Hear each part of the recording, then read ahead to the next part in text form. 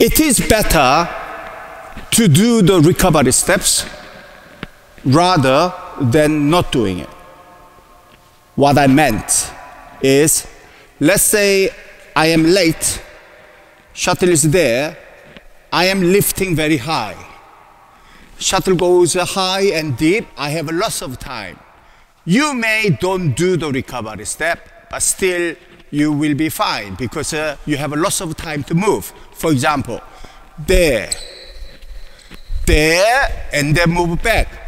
It doesn't matter if I do many steps because the shuttle goes very high, you have enough time.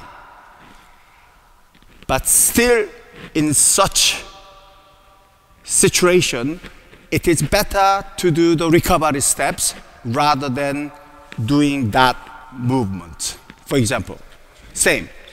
I am lifting very high. Hit, ready, hit, ready, hit, ready, and then ready, ready. It's better than. So I will do more steps. I will come back to the base a little bit later than using the recovery steps. Even such a situation, if I do the recovery steps, I will get back a bit earlier, I will prepare more.